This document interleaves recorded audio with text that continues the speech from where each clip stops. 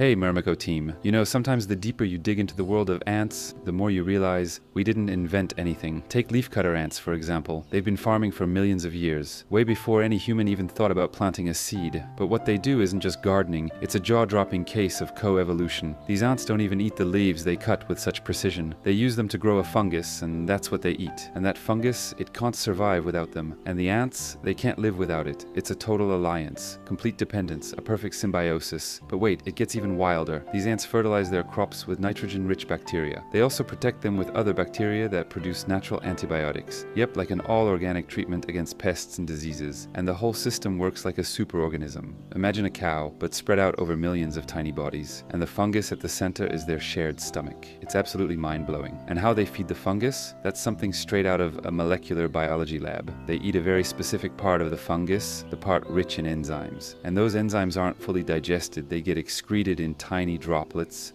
onto the freshly cut leaves the workers just delivered. It's kind of like they're dripping digestive saliva, and this is where the brilliance of the system kicks in. Among these enzymes, there's one superstar, lacase. It neutralizes plant toxins, stuff like tannins and flavonoids that would normally stop the fungus from growing. And this enzyme is so useful that, over time, evolution selected a special version of the gene that makes it, LGLCC1. This version is tough enough to survive the partial digestion process, pass through the ant's body, and go to work right where it's most needed, the top of the fungus garden. What these ants have done with their fungus is a form of domestication, but even more extreme than what we humans did with wheat or corn. The two species have evolved together for so long that they can't survive without each other anymore.